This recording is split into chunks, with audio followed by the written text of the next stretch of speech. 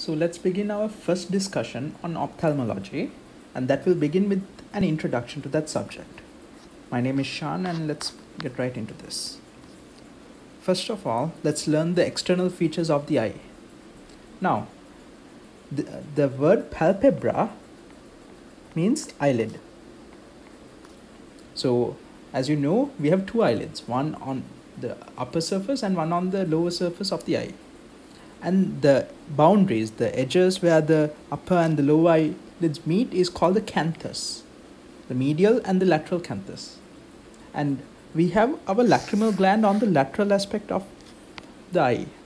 It is more lateral to the eye, and in the medial aspect is where we have the drainage system, that is called the lacrimal caruncle. We will come into those topics later on. Next, let's look at the eyelids. So what are the functions? It protects and lubricates the eye. What does that mean? So when you close your eyelids, your eyes are protected.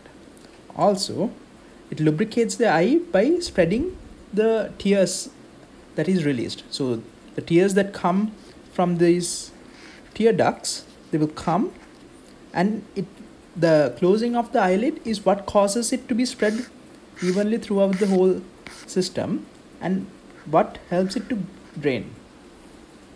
So when you close the eyelid, it causes an even spread of tears across the whole eye, and that will be drained through the lacrimal ducts. So let's take a look at the second function.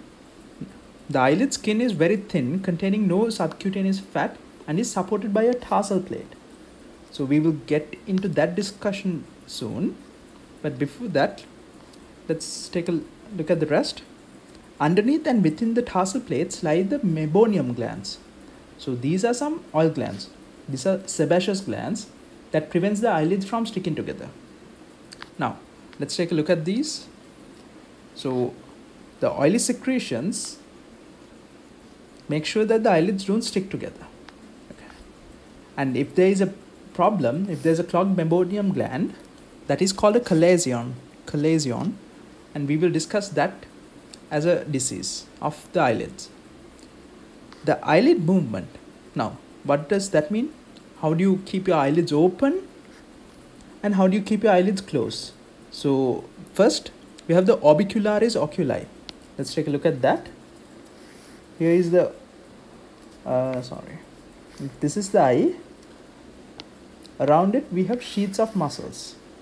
All around it, we have sheets of muscles. This is the orbicularis oculi. And its function is to close the eye. And as you know, it's a facial muscle. From your anatomy knowledge, you should know it's a facial muscle. So it's innervated by this facial nerve, that is cranial nerve 7. Then we have the levator palpebrae, which comes from inside. I'll show you how it comes. So it comes and it is involved in opening the eye. It keeps the eye open. Now, let's go into the conjunctiva. Then I will explain all of these in one diagram. So conjunctiva is a mucous membrane. So that is produced by non-keratinized squamous epithelium. It starts at the edge of the cornea, limbus. So limbus is the point from which the sclera changes into the cornea. The place, if you take a look at the eye from front, the place in which the white stops and the colored part of the eye begins. So this is the iris, and here's the pupil. So that is covered by the cornea, and the separation point is called the limbus. Now, the conjunctiva allows the movement of the eye, and it prevents eyelashes and other materials entering behind the eyeball. I'll explain that. So, as I said, it secretes mucus. There are goblet cells that secrete mucus. And let's take a look. So, it lines the inner surface of the eyelids and the sclera, that is the white part of the eye. So what it means is the conjunctiva is present here. It doesn't continue along this. Let's take a look at this. more deeply. Now, let's start off with the tarsal plate. That's a fibrinous structure. So here's the tarsal plate. It's a fibrinous structure, and that is a place which gives attachment to the muscles. So we have the orbicularis oculi, which is going to be circular. You can imagine all around this tarsal plate, we have the orbicularis oculi. So that is going to close the eye. Next, we have the levator palpebrae superioris that comes from within. So it is inner to the tarsal plate, and that is what keeps the eyelid open. It pulls back. Think of it as, let me draw it in a different way. Think of it as pulling back the tarsal plate upwards. Next, let's take a look at the conjunctiva. So the conjunctiva originates on the tarsal plate like this. Okay, wait, let me first draw the eye, what is relevant. So the conjunctiva will come from the inner surface of the tarsal plate. It's a membrane, and it will come forward like this. Sorry, it will come forward like this and go underneath this structure. There's a special structure. It is called the Tennant's capsule. Now, the Tennant's capsule is a thin membrane that envelopes the eyeball from the optic nerve all the way to the corneal limbus and separates it from the orbital fat and forms a socket in which it moves. So this is the Tennant's capsule forms a socket which allows the movement. It separates the eyeball from the orbit, and this there are subcutaneous fat above it. So you can see there's going to be subcutaneous fat, and this produces a functional area that can move around without much friction. So here's the mucous membrane. Let's finish the Tennant's capsule first. Now, this is a very rough diagram, but basically what it happens is it goes with the optic nerve. It starts with the optic nerve sheath and it goes all the way out. So now we learned about the conjunctiva. Let's name these. So the eyelid is called the palpebra, and this part, which is just beneath the eyelid, is called the palpebral conjunctiva.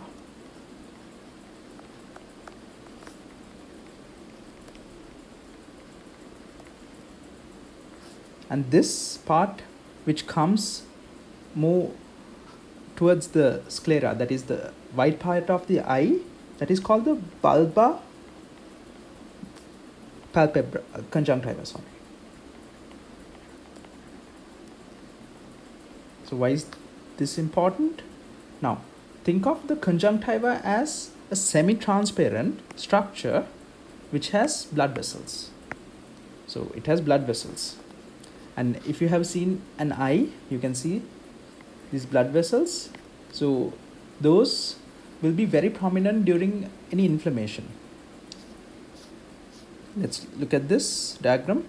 You can see the orbicularis oculi, which is cranial nerve 7, comes and inserts onto the tarsal plate, and it keeps the eye closed.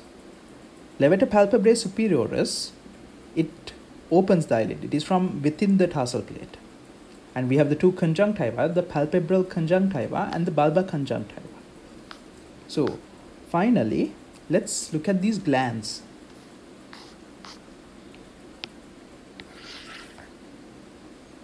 Now let's take a look at the three glands of our eyelids. The first one is called the meibomian glands.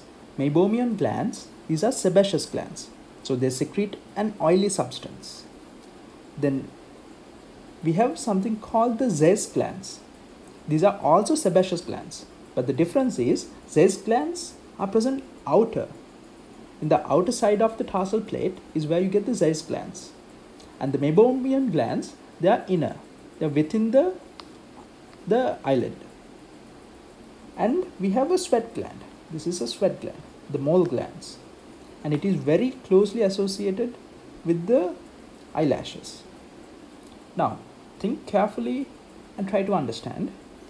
When there is sebaceous fluid, that is a more fatty fluid, when there is more fatty fluid accumulating here, is it more likely to block this drainage than something which is aqueous? So the answer is yes. A fatty fluid is more likely to cause blockage of these glands. So these two glands, they are sebaceous glands. And here I have drawn the meibomian glands. If you look at the eyelid, so I have to show you from inside. These come and open onto the surface of the eyelid from within. So throughout the entire horizontal axis, you can get these glands like this. So let's take a look at two conditions. One is an infection, the other is a blockage of these glands. So the first one is called a hordeolum, that is a stye. Now, what happens here is there's an infection near the eyelashes. It's an acute infection somewhere here. Let's take a look. So over here there will be an acute infection. Who's the most common organism? One of our normal flora microorganism, Staphylococcus aureus. So it's a normally found organism on our skin, and it can cause an infection. So when there is an infection by this, there is going to be inflammation. And what are the cardinal signs of inflammation? There's pain, swelling, redness, tenderness, all those signs will be present. So it will be a localized inflammation. So you can see this bulging out of this area. There will be an inflammation and you can get a painful cyst, painful nodule like this. Now, what is the treatment for this? It usually drains on its own. Once our body finishes off the inflammatory process, it will spontaneously drain. The other way to help this is by warm compresses.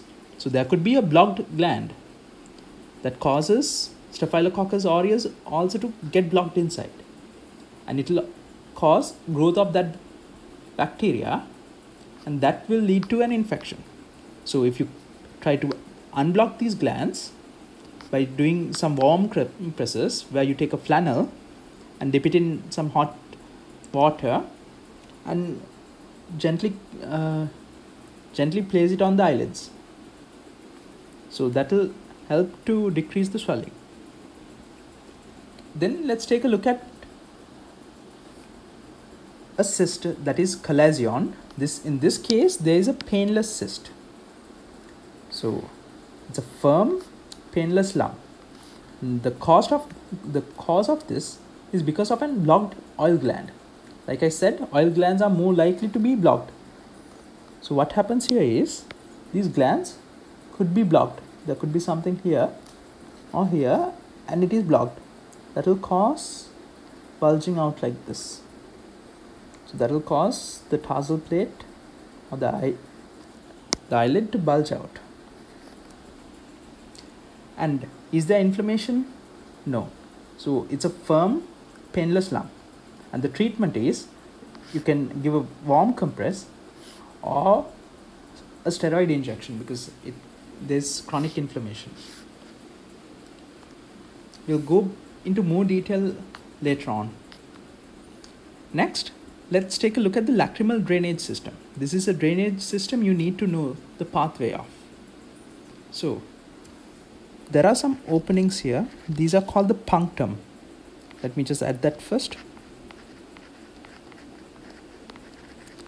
Now, understand that this is the lateral aspect. And this is the area of our nose. So you can see from the word, this is where the nasal cavity is. Now, the lacrimal glands produce tears. We will discuss tears in a later chapter, and that will come onto the eye It will be deposited on the eye. What helps spread it across the eye? It is the blinking. So when you blink, it is going to spread evenly like this. What happens if you don't blink much? Like, let's say you are a heavy computer user. When you use electronic devices, you blink less. What happens then is that the tears will dry up in the surface of the eye, and that can lead to a condition called dry eye. Chronically, it can lead to a condition called dry eye. We will discuss that as another topic. So now we have the tears that was spread like this. It is going to be drained through these openings. So first we have the lacrimal glands, which drains into the eye via the lacrimal ducts, and then it will enter into the superior or the inferior lacrimal canals. Now, it should be logical that more tears, around 70%, enters the inferior lacrimal canal, because think gravity. Then this area, this region is called the lacrimal sac. It connects the nasolacrimal duct. Now we are entering the nasal area, into the nasal cavity. So what happens is, if you're crying, you are producing more tears. That means there's more drainage, and that will come out from your nose. That is why when you cry, you get a runny nose.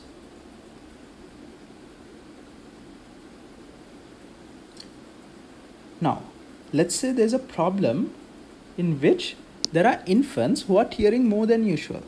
It could be due to a blockage here. So there's no drainage, and the tears will accumulate on the eye, and that will produce more tearing. Now, how do you prevent the medicine, the disgusting medicine that once you put it into the eye, you get the taste in your nose? How do you prevent the nose and the mouth? Because the nose is connected to the mouth.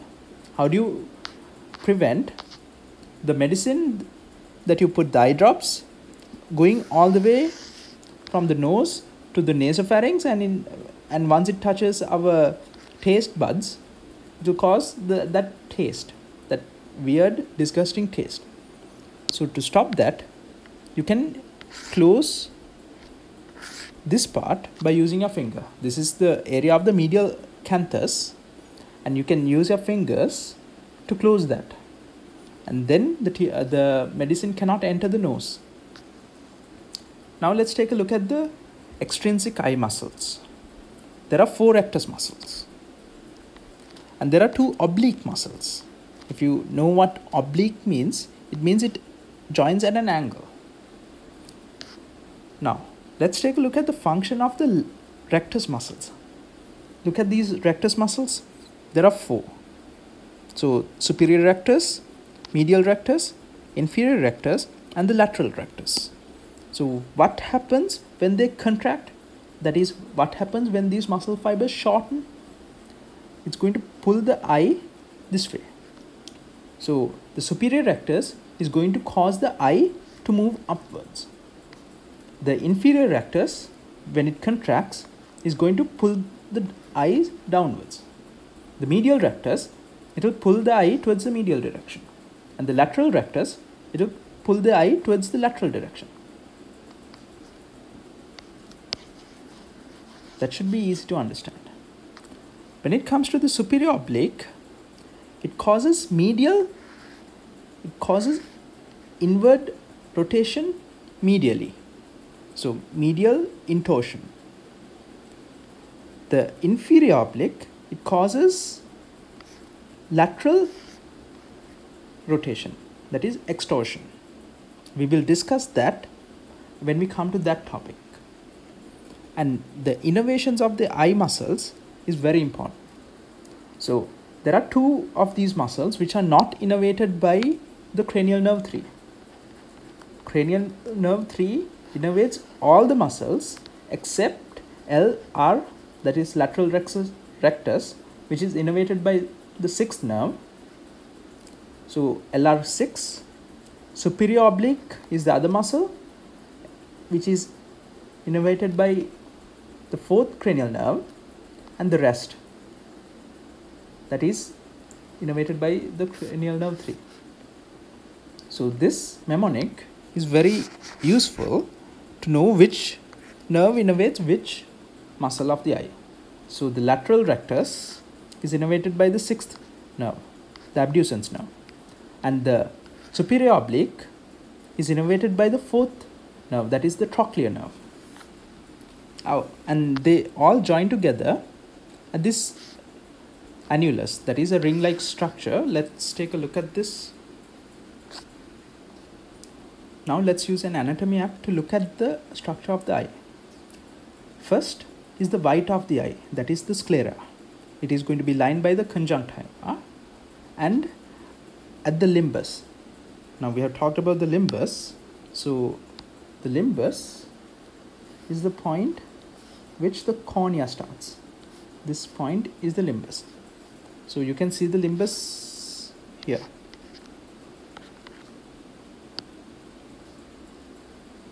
Now let's look at the cornea. Here's the cornea, and let's remove it.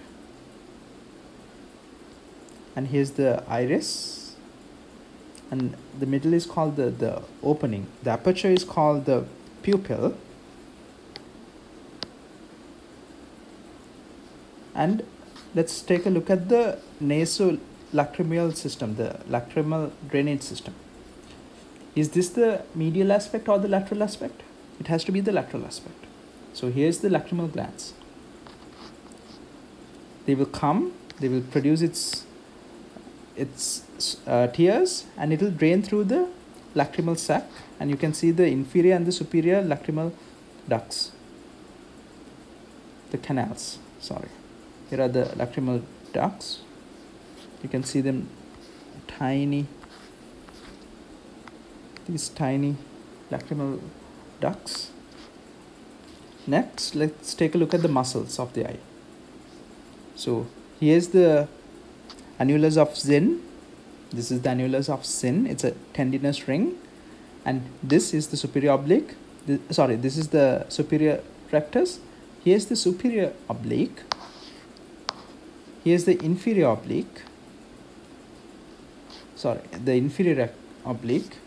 And there's a mistake in this diagram. It does not join with the annulus of Zinn.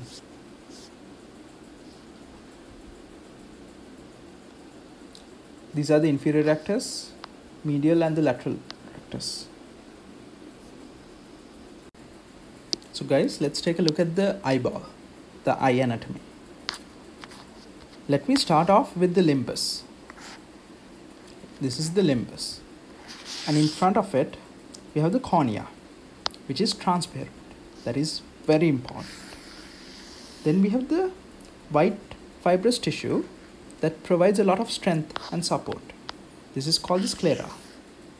So these two together, the cornea and the sclera, is the fibrous part of our eyeball. Next, let's take a look at our vascular part. So I will start off this part with some projections like this and a triangular body, then going backwards like this. I'm not sure if you can see the color, so I'll change it to yellow. That is not the best choice, but as you can see, this is our uveal layer. It has three parts.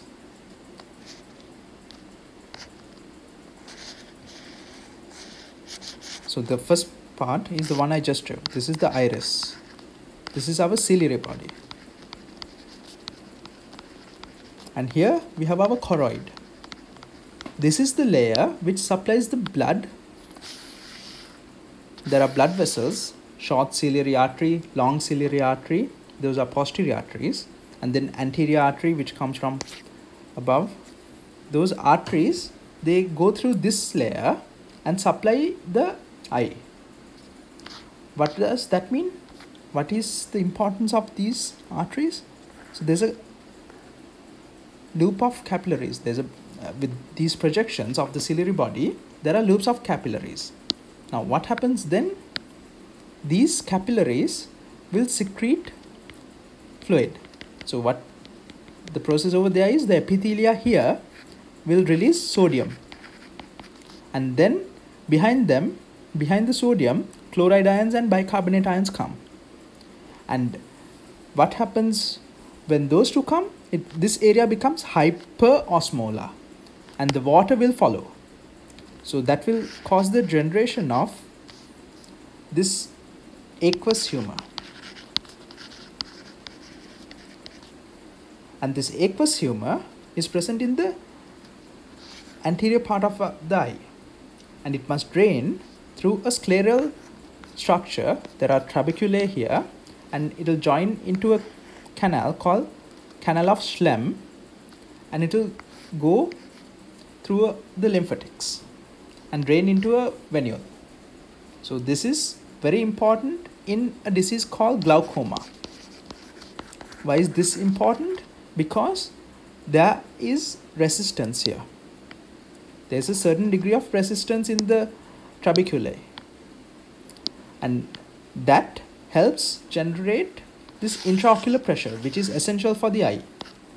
But if there is a disease in which those trabeculae are clogged up, let's say there's hemorrhage and blood comes and clogs up these trabeculae, then the drainage is impaired, and that can lead to glaucoma, which increases intraocular pressure, which can cause damage to the lens, leading to blindness. So one more important thing, the aqueous humor recycles. It recycles in this pathway. But the vitreous humor is permanent. It does not recycle like this. Next, we have the retina. That is two regions. So we have a neural layer, which is dark, and then till you reach the anterior 1/3 of the eye, you have a pigmented layer. These pigmented layers are where you get the rods and cones. So this is important to detect light. What is the importance of this neural layer? Now this neural layer will continue along the ciliary body, along the iris, the inner surface of the iris, as a black area, and it is very important because it absorbs light. So it acts as a black box. It's called the black box effect. It prevents light dispersing like this.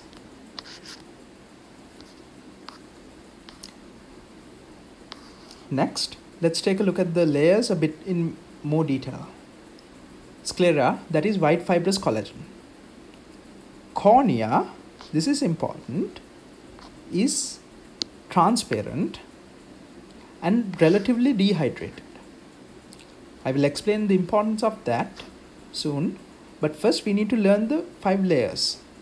This is the anterior epithelium.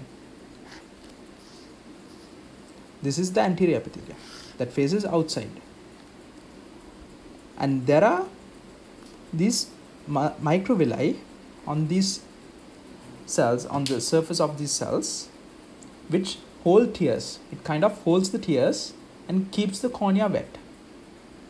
And this epithelia is a type of stratified squamous epithelium. So they have a high turnover. Every week they will produce new cells replacing the older ones. So that means they can regenerate. Next, we have the Bowman's membrane. It's filled with dense connective tissue, but there's no cells. What does that mean? It cannot repair. If there's damage to that layer, it cannot repair. Third layer is called the corneal stroma. It has perfectly aligned lamellas of collagen like this. Perfectly aligned collagen fibers. And between these lamella, you will have some fibroblasts. that secrete these lamella. But the problem here is these cannot regenerate. If there is any damage to these lamella, they cannot regenerate. This is important in corneal diseases. And these fibroblasts are also called keratocytes, and inflammation of the cornea is called keratitis. Next, we come to an elastic layer. Because of the presence of some epithelial cells here, that layer can also regenerate. This is called Descemet's membrane. And finally, we have the endothelium. This endothelium is a very special endothelium, and the problem is it cannot regenerate. It's important to understand that this cannot regenerate. One of the main reasons is there is no blood flow. There's no blood flow. So these layers depend on the aqueous humor for nutrition. So without this blood flow, those cells, if they die, they cannot regenerate. What is the function of these endothelial cells? It's going to pump out the water. Any water that is present in these layers, it is going to take it out and pump it out. So it keeps the cornea relatively dehydrated. It keeps the cornea relatively dehydrated. And it's a easy way to remember these names. It begins from A and goes all the way to E. What happens if there's too much water in the cornea? This is what happens. It becomes hazy. Then the vascular layer or the uveal layer, it is associated with rheumatic diseases. First, we have the iris, that is the colored part of the eye, that controls the amount of light hitting the retina. What does that mean? It can increase in size.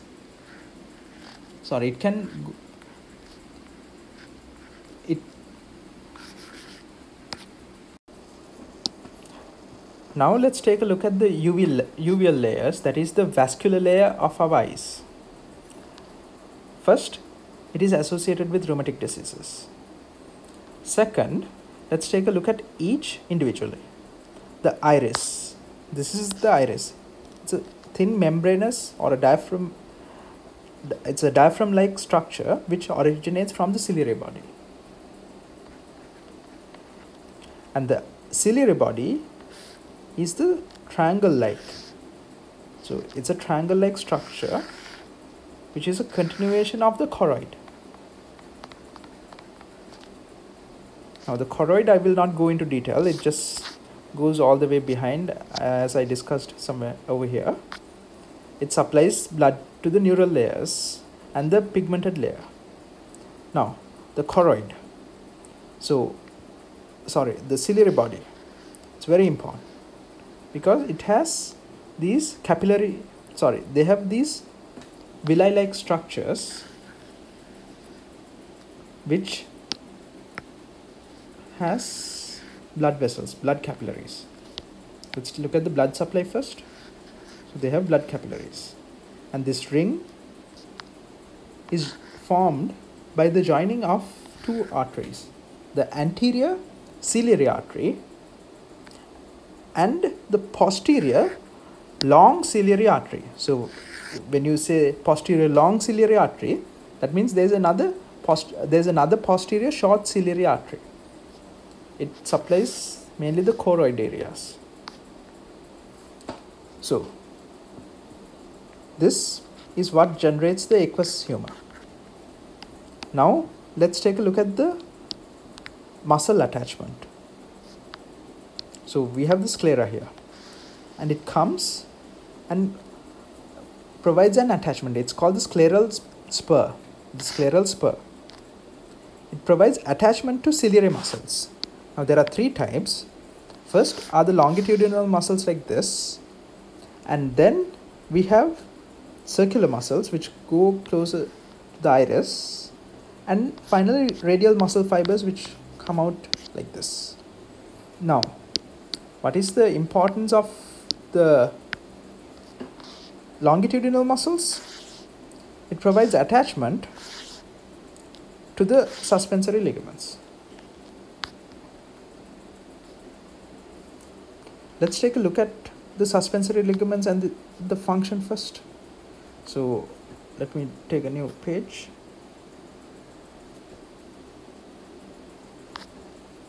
Now, here are the muscles. These are the muscles of the ciliary body.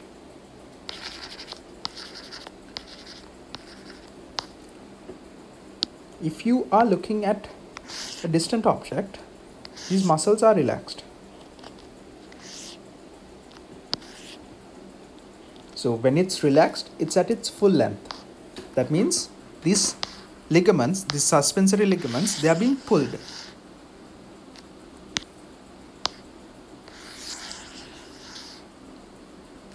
So this is our lens.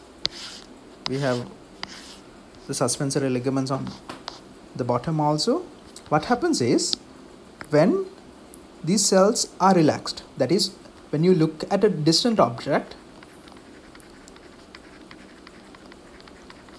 these cells, the corneal muscles, they are relaxed. And then when it is relaxed, just think of it like this. If this muscle fiber was somewhere here, when it's contracting, it's going to shorten. If this muscle fiber was here, that meant this ligament is going to be here. It is less tense. There's no tense. It's not being pulled to the side. It's not being pulled like this. So that means when you look at a distant object, the suspensory ligaments are tensed.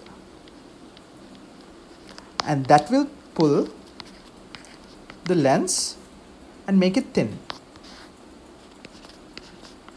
So that will pull the lens and make it thin. When the object is approaching you, the ciliary muscles contract. So I drew 1, 2, 3, 4.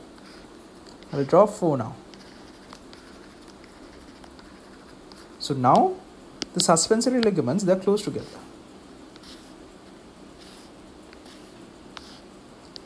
And now our lens is going to bulge out because there's less tension on these suspensory ligaments compared to the other one. So it will bulge out like this. So what it means is, if you were to remove all these suspensory ligaments and take the lens out, this is its normal structure. This is how it's going to normally look. And this is the way in which our eye adjusts to bringing in light from near objects and from farther away objects. Finally, let's take a look at the drainage pathway. Let's take a look at the drainage pathway of our eye. Now, we have something called the iridocorneal angle. It is the angle formed from the iris, ciliary body, sclera, and the cornea. So, iridocorneal angle.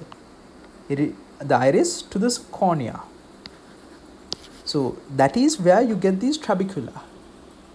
So, this is the location in which aqueous humor, the aqueous fluid, will come and drain. And we have the canals of Schlemm to take that to a lymphatic system. Now, what happens if there is a blockage? This debris, cell debris or something, it is more common than you think. There are macrophages on the trabecular meshwork. There are macrophages on the interstitium of these canals of Schlemm. Let me just show you how these canals of Schlemm looks like with the trabecular network. So here's the blood vessel.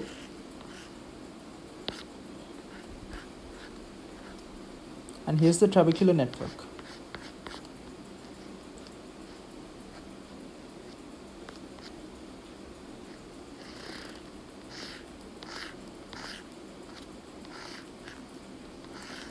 So the trabecular network is where the drainage will happen.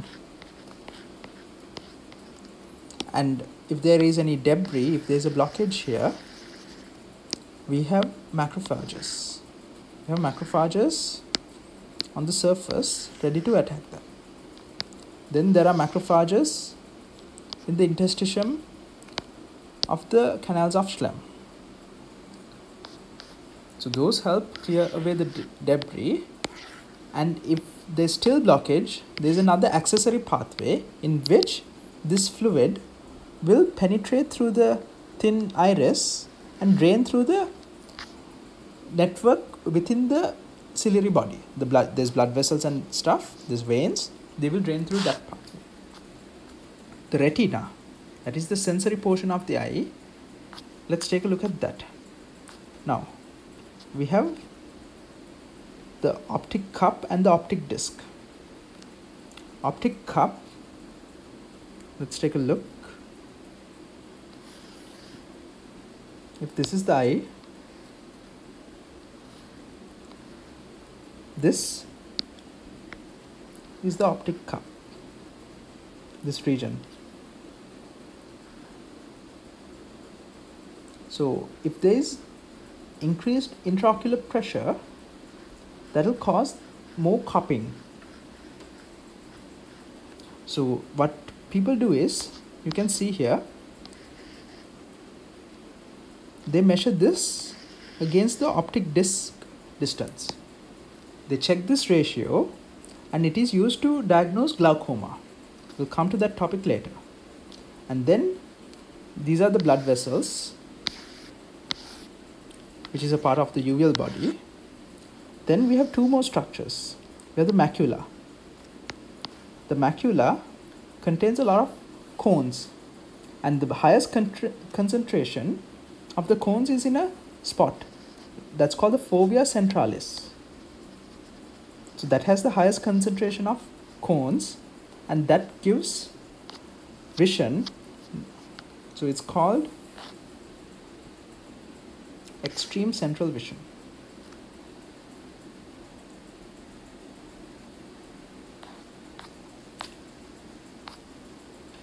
The lens. The next topic is the lens. It's a biconvex. Biconvex meaning it's convex on both sides. Avascular. If there was blood vessels there, it cannot be colorless. Colorless and transparent.